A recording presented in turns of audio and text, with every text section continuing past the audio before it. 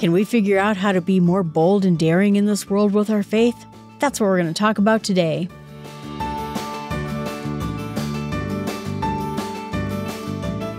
Too many Christians are more concerned with God's kingdom to come than they are about the one that's here right now. Why are we so concerned about what Satan is going to do in the end times? We should be thinking about what God is going to do through us. If we would just lose ourselves in His kingdom's purpose, we could change the world. James Robinson, that quote comes from the book that we're going to talk about today called A Daring Faith in a Cowardly World. Live a life without waste, regret, or anything unfinished. By Ken Harrison. Ken Harrison is the chairman and CEO of the Promise Keepers. He had another career that he was ready to retire from. He was ready to be done. He was going to go live his life and be with his family. And suddenly he got convicted that his life was not over, that he had more to do in the service of Christianity and faith. And so he ended up taking on this challenge. I lived a very upset life in my 0 to 25, that my family situation wasn't great. I didn't have a lot of comfort. I lived, uncertainty with what my parents were going to do or what was going to happen. In my 30s, life got more comfortable for me. I started to get a better job. I got a house and it feels nice and tidy. And sometimes it becomes harder, I think, at that point to be daring. We have things to lose now. I think that in general, I was a more daring person when I had nothing to lose. What can we do to be more bold? We can get challenges to our faith at work. Like I've said before, I worked at a company where the boss wouldn't let us have Bible studies in the lunchroom because she said so. I worked at another company where the boss said very disparaging things about Christianity. What do you do in that case? Do you stand up to him and maybe potentially lose your job or have him lose respect for you? Now he knows you're a Christian. Is there a way we can live out that faith and be more bold? In the end, what the point of the book is. What's the point of all of this? He thought that the point is that we're supposed to die of self-giving, that we're going to give to the poor and stand up for justice, no matter what it costs. I always have that image of me too, like if I ever got like a sword put to my throat and saying, deny Christ, I'm not going to. But is it quite that simple? Because aren't those things more easy on a day-to-day basis? The boss who says a disparaging thing about God, the date that you might have where the guy isn't a Christian and you think, well, I'm not really going to talk about it now. All the little places where we lack courage. It's all the little nickel and diming where we just don't live up. Being saved and having our salvation is great. And it is wonderful. We're all going to meet in heaven. But he says that is when our challenge starts. Our demands start. God called us to do things, to follow him to the cross, to have righteousness. And he says even sometimes God puts demands on us that seem impossible. And we see that with Jesus too, that he says in this book that, Jesus told Nicodemus all that he had to do to be saved. He told the rich ruler to give away his money. He told that one guy, follow me, but you're just not going to have a house. He told the guy who wanted to go bury his father, no, you come now. All these things were hard on those people that in each of those cases, the people walked away for at least a little while. Nicodemus came back and buried Christ. But he says that the point of all of this is not that we're all going to heaven and going to high five each other when we're in heaven. We're all going to do that. If that was the case, why did Paul do all those things? Why did he travel everywhere? Why did he get into shipwrecks and get beaten and get imprisoned? He was just going to go to heaven. He didn't have to do any of that. He could have gone back to his little house in Tarsus and raised up carrots and it would be fine. Why did all these people who are, martyrs or people who died in the faith, he mentions Mother Teresa and Thomas Aquinas and Luther, all suffer for the gospel when all we had to do was just go home and eat solids and just wait for our time to come to an end. That's what we have to do, is that we're challenged actually to now follow in Christ's footsteps. That our becoming a Christian is when it all starts. And so he says that he wrote this book to really encourage us to go that extra step. And he says that we live a polite American life, and it's true. I think of myself as a very polite American Christian, and I see people, even on Twitter, who I find not so polite, not so kind, not so caring about other people. But instead, that's not what God has called us to do. Not to be mean to people. I'm not saying to be mean to people, but he has called us, he said, to have, quote, Christian life has been a duty without passion, resisting sin without hatred of it, of performing works without love. I was not overcome with gratitude that Jesus was crucified because of my sin. Therefore, I didn't cry out daily, Father, let your will on earth be done as it is in heaven. I was a nice Christian, and nice Christians don't get rewards in heaven because they don't win any battles. They don't win any battles because they aren't even fighting. And so he says he answered his own question. He thought about his own life and all the times that he read the scriptures and did, what he thought was living a good Christian American life. And instead, he said that is not what, we were created to do. So he reads on with Ephesians 2:10, for we are his creations, created in Christ Jesus for good works, which God prepared ahead of time so that we should walk in them. Why were we created? For good works. And so, there it says right there, we were created to have good works, not because it leads to our salvation, but because it comes after our salvation and before we're dead. So we have those 2 time points, right? And now we're supposed to be doing these good works, which is strangely enough what I was just getting done talking about when I was in Romans, that we do good works, not because it saves us, but because we've been called to do them. He says most people won't even figure out what God's plan is for themselves, that they're not going to take that narrow, hard work. They're not going to suffer.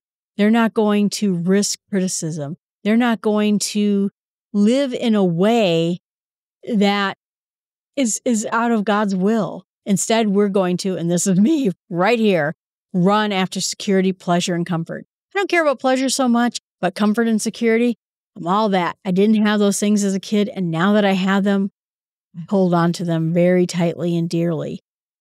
I have built my whole life to gain those 2 things that I didn't have as a kid.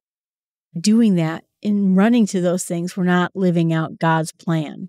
I don't want to make it sound as dire as that, because when we live out God's plan, you know what we get? The richness and rewards, which we're going to talk about in just a minute, of God's plan for us. This is joy. This is going to be amazing. And we're not getting that amazing thing because, like me, running for security, pleasure, and comfort. And he said that, we saw it in Matthew when I went through in the Bible in small steps in Matthew, that we're rewarded for humility, perseverance, lack of pride, forgiveness, mercy, love. All those things are rewarding. And if we don't go out on a ledge and do those things, we don't get that reward either. The Bible, the Beatitudes called them blessed, but it also means the happiest you could ever be, the ultimate happiness. And if you're not those things, you don't get those things either. And so he said that's in the end what he wants people to have a daring faith so that we can receive these amazing rewards. And that this message, he says, isn't so that we'll do more things, but so that it is that we fall in love with Jesus. That's so great. Because, quote, the difficulty or delight of living the life God called us to is in direct proportion to how much we love him. We're not doing this for our salvation. We're doing this because we love God. I said that before, that Paul was talking about works, not because it forgives us, but because we love. One of the commentaries in Romans was talking about that if we got married and we said, I love you, husband, and then we treated our husband poorly every day, where's that love showing through? Or even worse, we just ignore him. Love you, husband. This wedding is fantastic. I love you more than anything. And then you went on to completely ignore him. Live as you did when you were single. You would actually then start to say, well, do you love your husband? That's the thing here. We say we love Christ. We say we love God. But then when our lives are completely unchanged, it makes you wonder whether or not that's true. And so he says again, this isn't about backslapping ourselves. This isn't about being judgmental to anyone else. He said that sometimes when we congratulate each other, it's one pig in the slop congratulating itself on being cleaner than the other pigs. We're not about that either. So we're not trying to do this so that we can say, look at me, I'm pretty amazing. But God told us that when we do these things, we are going to get blessings. He says that, Christ in the end will still bless us if we don't do these things, but you miss the full blessing, the full piece of it. And so he wants us to live that daring life. He says, unfortunately, we've been taught, he calls a weak and feckless Jesus, who runs a weak and feckless religion, that God comes to earth, he's a lamb that's slaughtered, and now he's the victorious king. Judgment is handed out to believers and to unbelievers, and to believers, we see a different throne. We get to a different place. But he says that there's more there that we'll look at when the Bible in small steps, when we get to 2 Corinthians and 1 Corinthians, is that there's rewards, that there's crowns in heaven. And in some cases that we may even see consequences for our wasted life. That we always have to remember Satan doesn't want us to do things, that he's prowling around and saying, hey, you know what? There's a really good show on Netflix. You might want to watch that. That we're easily, if we can't be ripped away from Jesus, can Satan at least plant our butts on the couch and make us do nothing, right? If he can't make us lose our faith in God, he's going to make us completely ineffectual. He says, quote, Jesus did it all, not to get you to the end, but get you to the beginning. You were dead. And now, if you put your faith in Christ, you are alive. You are born again. You are a baby who must grow into an adult. And as an adult, he has work for you to do. Like I said, this book was something else. And I love that enthusiasm that he has for the whole piece. And he says, quote, make no mistake about it. We will be rewarded for completing tasks God gave us at the beginning of creation. And we'll suffer for the ones we didn't. Woo. Tough talk indeed. So he says that it's commanded in the Bible that we shouldn't be afraid. And I think that's at the heart of it. I know for myself, I tidied my whole life up. My whole life was a big old mess, and now it's all tidy, organized, secure, happy, comfortable. I did that. I made that way. But if I step out, if I do something, if I say something, now I'm afraid. I'm afraid I'm going to lose all this. And he's saying that God said not to be afraid. It was the thing he commanded us most to do. Told us so many ways not to be afraid. And we are afraid. We are afraid to step away, to say something against somebody else, or to do something that's frightening to us, or to challenge someone who, like the owner of my company, who said something very disparaging about Jesus. We're scared to do that. He said that the COVID really revealed a lot about humanity, where churches closed their doors to everybody. And because we're afraid of dying, we're afraid of getting sick. And instead, we should be a church of boldness. This is where we hold up and help other people.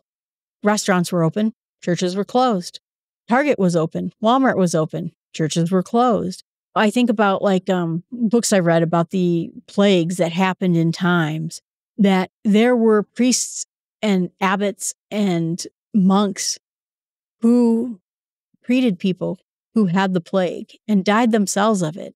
They weren't spared from it, but they felt serving Christ was more important in healing people and caring for the poor, the sick, the hungry, and all those things than living their own lives. I mean, he didn't say that in the book, but that's what made me think of it. We're closing our churches because we don't want to get sick. Where are we for the other people, right? Where are we helping everybody else? So he says that our faith should be in opposition to fear, that we should not hold back of our lives because we're afraid of what's going to happen next. In fact, God says we are going to live life fully.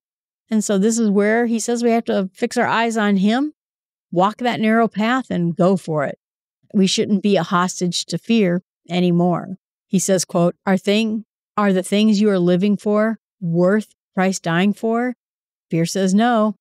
Faith says absolutely. And he says that Jesus told all his apostles that they're no longer slaves. And then you think, well, what are we slaves to? I mean, none of the apostles were slaves. They were all free men. But what they were slave to is they were slave to their fears. They were slaves to their old faith. They were slaves to their daily drone, Poor Peter there, he's a slave to fishing because he needed to get more fish to pay for everything. No longer slaves. That we should be trusting in God so much, living so close to him that the fear can't even get in between us. And that we're also called to hate sin, that we're no longer supposed to be slaves to sin. That's really the big thing that we are free as slaves from, that we're called to be holy. And our culture around us doesn't want us to be holy, doesn't want us to love God, doesn't really want us to love everyone. Instead, we see narcissism. Well, what's God going to do for me? We see his love for us as God thinks I'm doing a great job here. He has rewarded me with this fantastic house. Or that we don't even regard God at all in the lives. I mean, we see that in our culture today. Nobody cares what God thinks in our culture today. And in fact, half the time, if you say God does care about our culture and about us and about what we think, you're laughed out of places. We live in a time where sin has just taken over. We should live our best life, even if our best life is sin. We should do the things we want to do, even if our things that we want to do are hurting other people. He says sin just rots us. It erodes everything. And we have to flee from sin at every moment. He said that we're constantly living that same question of Cain killing Abel. Cain had a choice, and he picked anger and bitterness and everything instead of going the way God wanted him to go, which was to live with his brother. We don't know what went on between Cain and Abel, but Cain was clearly jealous, clearly angry, and sin is crouching, it says.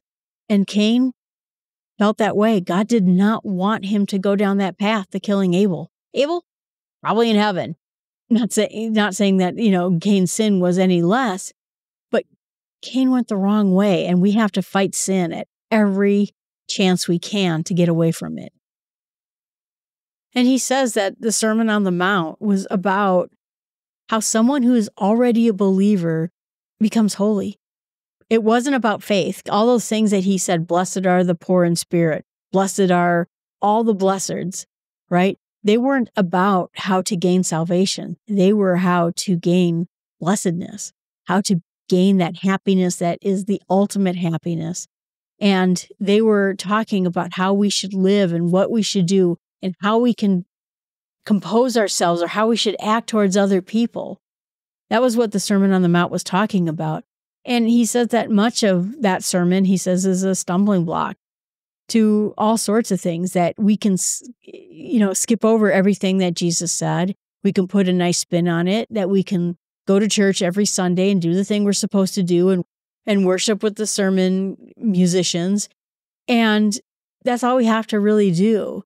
But Christ called us to pick up the cross and follow him, to die in ourselves, to die to that earthly thing and start following Jesus. Again, not for our salvation, but to live that blessed life. And so that's what we're supposed to do, is take that Sermon on the Mount, step-by-step process, and live the best life we can, not just for now, but for all eternity. And he gives a very nice rundown of the Beatitudes and the entire Sermon on the Mount, which I really liked. I'm not going to go to it here, but this book challenges us to take those words seriously instead of just as something nice that was said on a mountain some time ago. He says, quote, "The Sermon on the Mount is our Lord's recipe for losing ourselves in him. And as long as we hold on to the things in our lives that gives us a sense of value apart from him, we can't grow in him to the full extent." He says that when we do all this, there's great promises that he is proud to call our own. And what does it mean? Is first of all, we get to become blessed. He says that we should stay salty. What does staying salty does? Salt purifies. Salt removes evil from something. Salt was about preserving it. But if we become lazy, if we give up on our faith, if we don't do the things that we're supposed to do, we've lost our saltiness. We become, he says, tasteless. And it just means that it's going to be hard for us to get it back. And he says it's time for us to start battling back and regain that saltiness. The disciples, fishermen, the zealot means that he was a knife man. We talked about those in the Bible in small steps. They were assassins with knives that were supposed to go after Romans. That's who these apostles were. Instead, he took these, he calls them a muscular band of ruffians, and then he taught them how to be apostles, how to gain holiness, how to seek the kingdom of God. These were blue-collar people without education, and he made regular human beings, regular people, not kings and queens and the lofty Sanhedrin and the scribes and all those things. He took regular people and taught them how they can walk on water, heal the blind, raise someone from the dead. And that is what God is calling us to do, to come back into this holiness, get rid of this outward seeking religion. I'm going to do a podcast about this whole religious word. I've had a number of people come to me and say, oh, religion, yuck. What I seek is a faith with Christ. What is this word religion? It's essentially everything on the outside. But instead, we're going to go after the inside and we're going to raise our levels back to God. How Jesus even said that, that if we lust in our heart, if we have anger in our heart, that's where it goes bad. And we have to fight that inner fight of keeping us on the right path. And he brings up, people who sinned in the Bible, all people who are clearly in heaven, like King David. But he says that when we let sin in our heart, we lose that saltiness and we risk the life at judgment because it will drive a wedge between us and God. And so God moved away from all of that. He talked about relationships, mothers and fathers to children, marriages, bonding to each other. But that is also all an analogy for honoring him. We are his children. And this is about having, he says, a relationship with him, not just being a loose cannon, just living out there thinking about our safety, security, and our comfort of our home. The Old Testament and the New Testament obviously are the same God. God didn't change. God didn't have a cavalier reaction to sin. He doesn't now. But instead, what we have now is this payment, this atonement that Jesus did on the cross to wipe away our sins. Again, a plan that was set out from the very beginning. But we have to realize that apart from that, like we said at the beginning, our salvation is set through Christ. But the rest of our lives, our choices and actions, if we leave behind the things we love, we'll be rewarded in heaven and eternal life. If anyone loves his life, he'll lose it. But anyone who hates this world will keep eternal life. That's that striving. If we get attached to the creation, the things that God made instead of the Creator himself, we're not following the true faith of this. It made me think too, look at God. Jesus was in heaven, the perfect place, the place we're all trying to go, the place where people who have near-death experiences never want to leave. Christ willingly left that place so that he could pay for our sins and do the hard work that it took to earn our salvation. He's asking nothing less of us, right? If we do all these things, we'll get those crowns. We will rule with Christ, it says, that we will not only fight off the temptations of this world, not only fight off the sins of the world, the things that are attacking us here, but we're going to have feasts and crowns, and we're going to go to heaven. There's a list of special rewards in heaven for people who do the work of God. I'm not going to go through them all here, but they're huge. But I think it's not just looking at that reward in heaven, but it's looking at that reward now, putting it all out there on the table, serving Christ, living for him, following him. He says that is when we're truly blessed. That is when we're going to have the blessings, not just in heaven to come, which is going to be awesome, but right now, because we're going to be living the life God had planned for us all along. And in the end, we're going to be daring. We're going to shed the sin. We're going to shed the fear because we're setting our sights on Christ. And we're going to be able to live that life that God has planned for us, which is amazing right now. So my challenge to you is think about that. Where are there places where you have been less than daring, where you lost your courage? Are there ways that you can bring that back? Are there studies in the Bible, prayers you can pray that you can do in order to try to refocus yourself and put your eyes back on Jesus? in the course of all of this, through the Bible study and this podcast, I realize that if we can't pray, God, send me where you want me to go. Instead, pray to God. Please, God, let me want to live the life you want me to have. Step back that prayer. If you're worried to ask God to send you where he wants you to go, take it a step back and pray that you have the desire to ask for the life that God has promised you. Keep going back and getting yourselves into the place where you can accept what it is that God plans for your own life. All right, everyone, thanks so much. I appreciate you listening to the podcast. This, strangely enough, works really well with the Bible study we're doing, the Bible in Small Steps. We're right now on Romans, which is book 6. We are cooking along over there. So if you're interested in doing a Bible study, a chapter 3 times a week, kind of a slow roll through the Bible, and you want to read along with us and then listen to the podcast and get back to me and tell me what you think, please go ahead and start listening. The Bible in Small Steps of the podcast, you can find my name on it. I appreciate you listening. And remember, daring to have the courage Christ asked us to have starts with small steps and big prayers.